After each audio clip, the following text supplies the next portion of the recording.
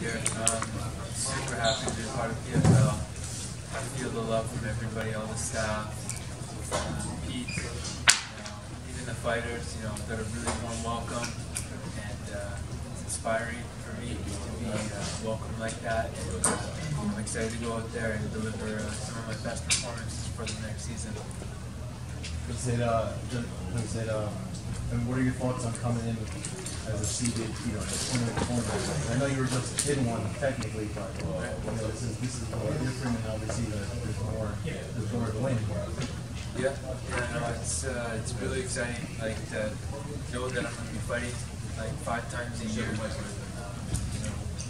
I've always wanted to have an active career, so I know that I have the opportunity to go and have 5 fights. It's super motivating. I think it'll keep me really hungry in my training. I think it'll keep me really hungry in my training, and I think it'll be really good for me. Rory, how has regardless of how we beat GSP and what prepared you for Well, George has been a great training partner, friend, and mentor in my younger days. Faraz has been a coach of mine for a long time now. They haven't really prepared me for a season format. I mean, they just, he trains me for my fights, and we train hard, but yeah, they don't really prepare me for like a season format. Hey, Rory, you had talked about that when that contract was up, if you would have won, you would have had the championship clause and you would have stayed with Bellator. When the contract came up, a lot of people were probably gunning for you. Were the UFC talking to you as well about trying to get you back? I had a lot of interest, Bellator was, they wanted to keep me. They had interest. There was interest from everybody, but at the end of the day, PFL came out the strongest, gave me the best opportunity, best offer, and I believe in PFL, where they're going, where they want to go, and I want to be a part of it from the ground up. Now, $1 million is definitely very, very appealing. It was funny, I was listening to Joe Rogan's show really recently, and Faraz, this is just a random martial arts thing, but he said that you wanted to do Lethwei. What was that? Sorry? Lethwei, the Burmese boxing. Yeah, I was going through a weird stage in my 20s, and I definitely don't want to do that anymore. I don't know, I was just, I had a mohawk back then. I think I was just in a crazy stage, but no, I'm sticking with MMA. So speaking of stages and the PFL, what stage would you say Rory MacDonald is at right now?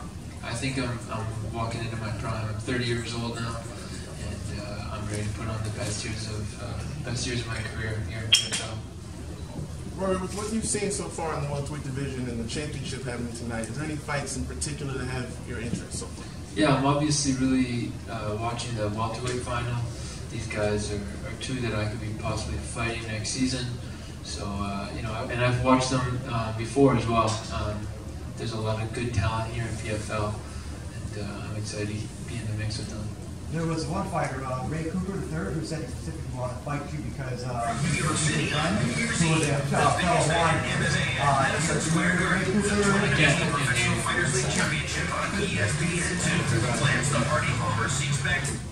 Okay, sorry. I was talking to Ray Cooper III. He said he wanted to specifically fight you because you beat a fellow line of his, BJ Penn, back in UFC. Are you familiar with Ray Cooper? If you are, is that a fight that you definitely would be interested in having against a top welterweight like that? Absolutely. I'm a fan of Ray. He's one of the guys that I like the most here at the PFL.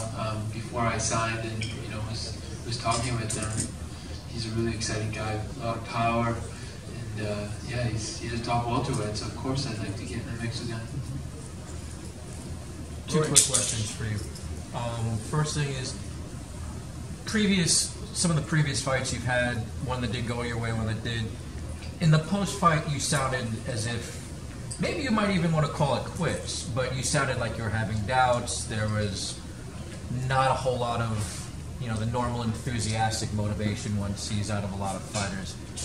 Is that a previous past thing that's gone? Are you still working with that? How are you fighting that, so to speak? No, I'm past it. I've fought twice since then.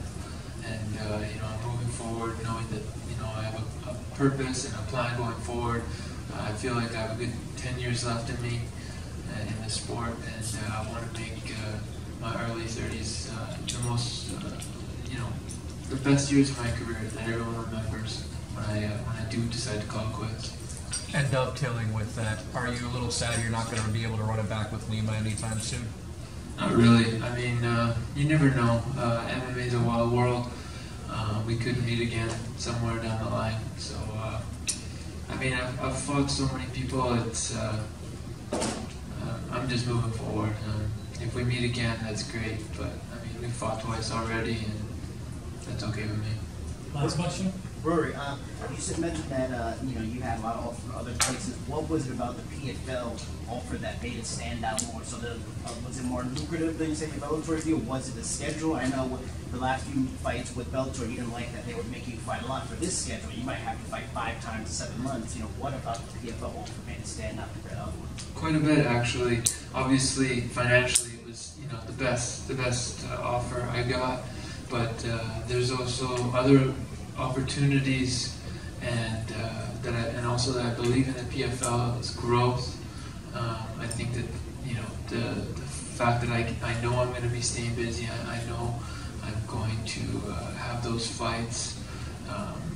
The season format that's really good, and then just talking with Pete and his vision and his character and how he wants to work with me in my goals, and you know, these are things that really intrigue me and inspire me to go forward.